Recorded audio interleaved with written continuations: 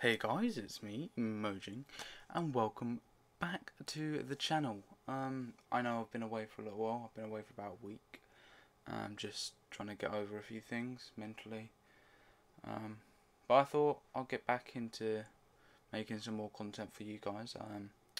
Catgirl released a new chapter, so might as well read it. I'm looking forward to reading it.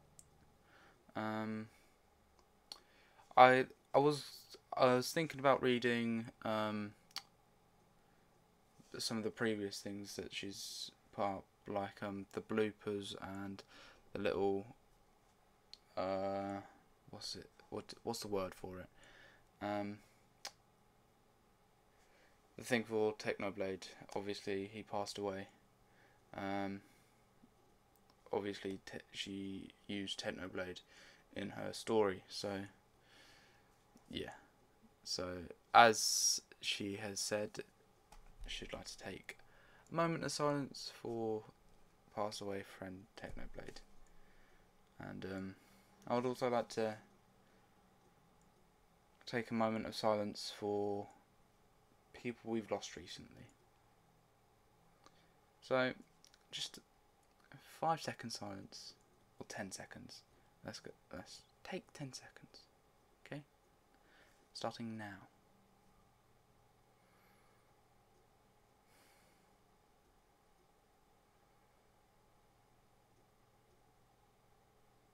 Okay.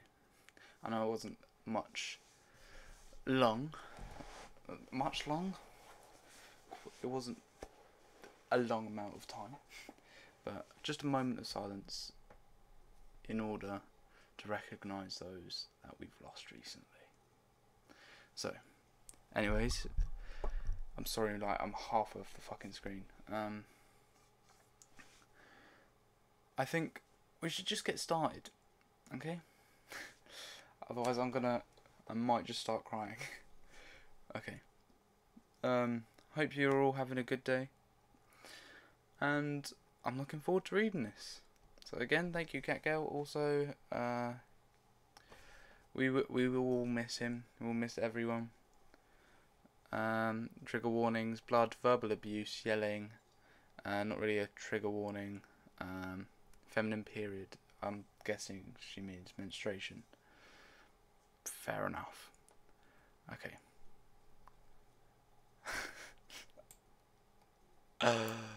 Fair enough. Okay. Right. Awake in a cold sweat. I was dreaming. I can't think of that now. Why am I looking over there? I can look right here. It's right on my screen. So, okay. I was dreaming. I can't think of that now. Everyone up. I say, standing up. 5 more minutes. Techno says, sleepy. I kick his side. Up now. Techno groans out of annoyance, but gets up anyway. We are almost. How much longer? Tommy whines, cutting me off. Like I was saying before, I was rudely interrupted, Tommy. It will take barely any time at all to get to the next level. How do you know for sure? Phil asks. Just like everyone else, I chuckle. I doubt Uncle Cosmic wouldn't put in all of this work to make this for me. For it not to work, Mark. I cut myself off. Who's Mark? Who's this Uncle Cosmic? Wilbur says. I stand frozen for a bit. Right, let's get a move on. I start walking. Something grabbed my shoulder and pulls me backwards. Techno grabs me and staring into my soul. At least what it feels like.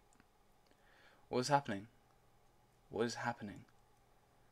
Daring rolls his eyes after Frost asked. Mark got a panic attack after coming here from the backrooms or something like that. Frost looks over to Daring. Can you drop it? Daring lifts an eyebrow. What? Drop it? Drop what? Your attitude. What about it? Daring doesn't sound confused by this. He was angry. Do you even care about this? About the people? Or is it all just money to you? Frost's face has turned red. And Daring is starting too. Of course I care. You're here working all day, every day. What about Emojing or RJ? Or even Sam? Frost, Daring says quietly. We are learning to save lives. Frost, Daring says again, just a bit louder. And Mo, our daughter, what about her? She's a spoiled brat and nobody And a nobody. That's about her. Daring breaks. It was quiet. My eyes are filled with tears.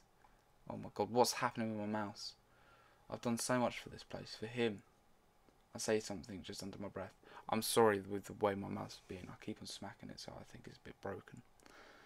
I say something just under my breath. What did you say? Daring looks at me. I said you're selfish. I snap. Everyone stands back in shock. I've never yelled out of anger. Tears run down my face, my cheeks turning pink.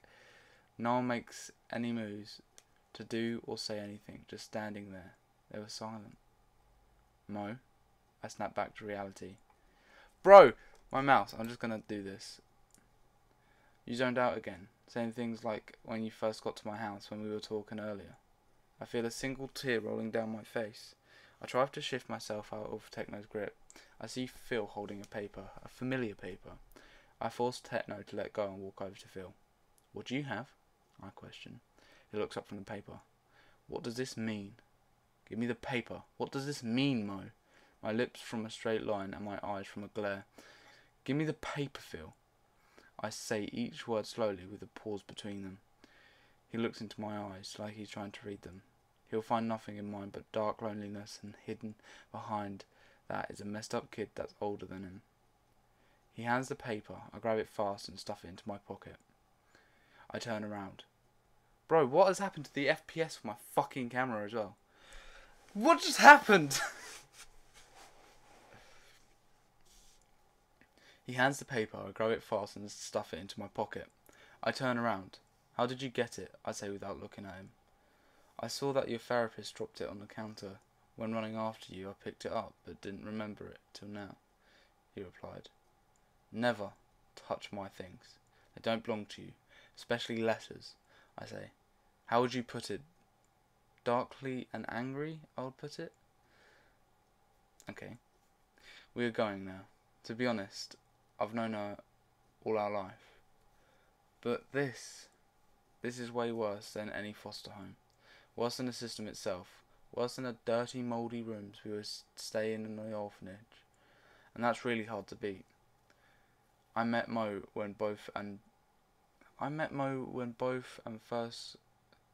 we both I can't read this sentence for some reason. I met Mo when we both first got there at the orphanage? Possibly? I don't know. 2 3-year-olds that just lost both parents. She lost hers from court, lost mine from a fire. We didn't let go of each other for years. We got put into one file. In a way, can't have one without the other. We were a duo. A disc and a jukebox, a pizza and a soda. A crafting table and a furnace, Batman and Robin, Dipper and Maple, Spider-Man and MJ, Woody and Buzz Lightyear, Marty McFly and Doc Brown. I'm just trying not to feel betrayed now. Trying to think of something else, but just can't. I'm mad at her. But I've never been this mad before. But it doesn't make sense, Wilbur, I whispered to Will. How have I been with her all our life, and she's been here a lot? We were glued together, especially after we became teens. Will sighs. He turns his head towards me with a small grin. It'll be alright, Tommy. And I know it doesn't make sense, but we'll figure it out. We continue walking in silence. I would see Mo looking over her shoulder many times. A few times, like she wanted to say something. I actually don't want her to. She thinks she's better than us. I'm not going to let her speak to me. Unless she is saying sorry and telling everything. We're here. We will stop. There is a door. We're lucky. She pulls us forward. I can't speak. She pulls us towards the door. We fall. I open my eyes to see maybe a warehouse? Wait. A warehouse? We got out of the nightmare. Mo looks like to be knocked out. But everyone else is up. Will and Techno pull her to the wall as Phil checks her injuries. No bleeding. She probably just hit her head. Phil puts a hand on her cheek. My vision flashes to Mo in the same position, but someone else is where Phil was. He has bright pink hair and a pink shirt with a lab coat with the sleeves rolled up over his pink shirt, magenta jeans and white shoes. He turns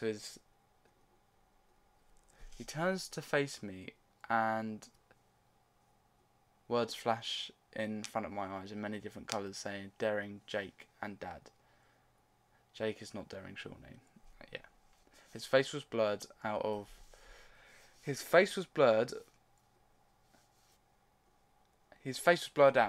Fuck's sake. But it was replaced with the monsters. I trip and fall backwards. Then I see the monster from before. I tried to move out of its reach, kicking and trying to punch it as it got closer. It holds me down. Now I can't move. Its white mask with the creepy smiling face right next to me. I was about to scream, but it disappeared, and I was left laying on the floor with Phil and Techno holding me down, and we were talking like he was trying to stop. I stopped trying to kick and punch the monster that wasn't there. I take a deep breath. Tommy? Yeah? Everyone else that was awake relaxes. I try to open my eyes as my head is pounding.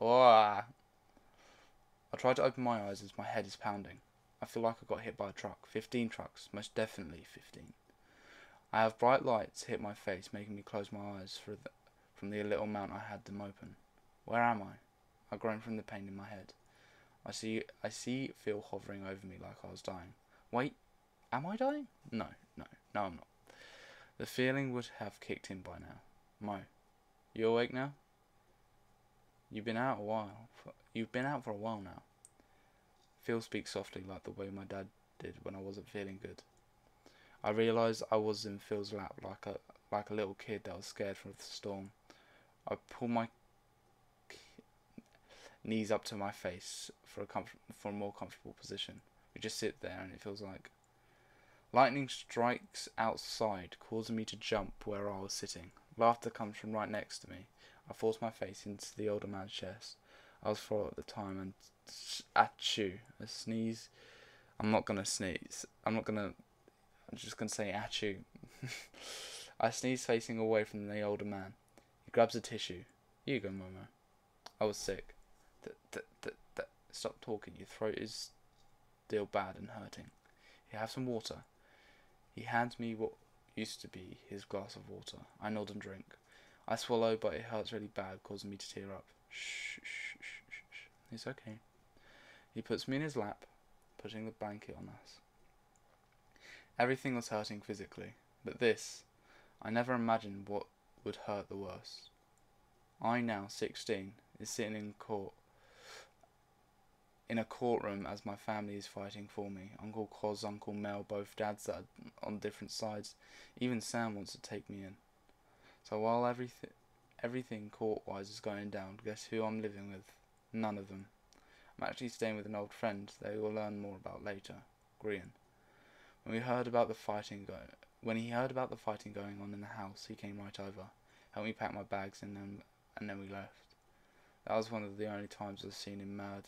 He was beyond rage. Well, you're about to see it. So, wanna play Minecraft? RJ asks. They all just randomly pop up at wherever we are and hang. It's kind of funny. Green lights up. I think that's a great idea, RJ. Oh no, RJ, I say with enthusiasm. He's going to show off his awesome builds in game. I finish. He looks jokingly offended by that. I'm the best builder in Minecraft. RJ and I laugh as he fumbles with his words. The doorbell goes off. I'll be back, you two. Don't do what I wouldn't do, Green says, standing up and starts walking to check the door. You can't do anything, Sherlock, I yell to him. That's the point, Green yells back. RJ mocks Green from our spots, but everything starts to feel tense. Low voices at the door. We get up and make our way to the front door. Will you get off my property? Green spoke dark and deadly, a tone I didn't even know existed for him, since he's so happy and upbeat. Not until my child is with me. Daring's voice echoes from the door, matching Green's tone. Oh no, oh no, no, no, no, no, no, no, no, oh no, oh no, no, no, no. Come on, Mo, wake up, Techno says. I sit up, realising how I'm not on Philip on Phil's lap anymore. He was over by Will and Tommy and Sim by himself. I sit next to Techno. What happened? When we fell here, you must have hit your head, 'cause you're out cold. How long? About 4 hours? Jeez. I rubbed my head where I bumped it. Anything interesting happen while I was out? Tommy freaked out. It took both Phil and I to hold him down so he wouldn't hurt anyone. Really? What triggered the panic attack? We don't know. That's suspicious. I think we should... I stopped my sentence. Mo? No. Not now. Mo, what's wrong? Techno asks. I look up to Techno and then Phil. Phil, can you come over here, please? He walks over to me. What's wrong? I whisper into his ears. My face is red as he laughs. It's okay, mate. Techno asks Phil what has happened. Phil whispers into Techno's ear. Techno sighs in relief. His face is hot from embarrassment. We all realise what's happening and tries to hold his laughter while Tommy stands confused. I think we should get going. Phil holds back his laughter. We have now been walking for 3 hours now. We're about there, I say. Where though? Techno asks. Somewhere I can get my tech. The boys are confused. So, Phil starts. So what? I ask without looking away from my robo-arm hologram screen. Who's your tech guy or girl or whoever? Here, I stop in front of the wall. Don't mean to be the bearer of bad news. That's a wall? Tommy says. No, this isn't. I punched a wall, making a hole. I pull my hand out and it's bloody and cut in many places. Should have used my left robo-arm. The boys stare in shock. I pull out other bits of wall, revealing a safe. I mess with it, put in the code that I totally remember. It opens. I feel both relief and discomfort, one step closer to... It's okay, Mo. You won't be mad, right? I say to myself. Pull out tracking devices and earpieces. Untie the rope, everyone. I turn to them. Isn't this supposed to keep us together for safety reasons? Tommy asks. Yes, but I got something a bit more comfortable. Phil gave Techno and Will a look. The three untie their parts. Tommy doesn't. Will quietly talks to Tom. A way I would, a way Dad would, a way Cos would, a way he would. The blur pops into my head. Who was, or is he? He is only a few years older. He looks like me, from my first... Never mind. Tommy unties the rope. I give them belts. They all look confused. They're tracking devices. Something we can find each other if someone gets separated from the rest of the group. I'll tell you how to turn them on in a second. After the belts are on, I give them earpieces and show them how to put them on. After things were on and connected, it was time. Nope, I have extra clothes to change into. I'll be around the corner. I'm going to change into not PJs. I grab the clothes and walk behind a wall. I'm just pushing back the inevitable. I need to do it. Excuse me. Oh, I have water.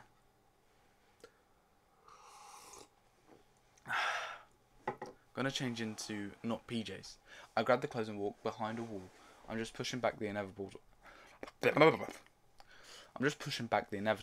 I need to do it in order to think about getting out of here. I change into jeans and a black tank top with a black and white plaid button-up shirt and I left open. I slip on a pair of colourful shoes that have pink moustaches on them from an old friend of mine. Also took care of feminine stuff. I pull my hair into a ponytail. I can't speak English anymore. I pull my hair into a ponytail, then pulls out little hairs that hang around the sides of my face. I was as ready as I could be. I walked back, almost expecting to see someone dead, but they were just standing around and talking. Oh boy, one thing left to do, I tell them. I take some wires that are connected to other things in the safe box and attached to my robot arm. I take a different thing out and set it on the floor a bit ahead of me. I press a button on the small thing. Then press buttons on Romo. Get it? Romo. No, I'm really stupid. Unless it's Robo Arm, but because he name's Mo, Romo. Maybe. The little device turns on fully. It starts hovering up to my eye level. It takes the screen pop. It makes the screen pop up, showing 6 squares that say loading. The first one turns on, shows me the view, which I immediately turn off. The next one says RJ. After a bit, the cam turns on. But while RJ cams was off, both Sam and Frost join. They are checking their cameras and muted as he comes on. Uncle Cosmic. RJ speaks first. What's happening? I'm not sure, Sam says as Mark joins with his camera and mic on. Well, this is strange, Mark says, breaking the silence. I turn on my camera. It loads for a second. Everyone gasps. Or their jaw drops as they see Mo. Where the hell are you?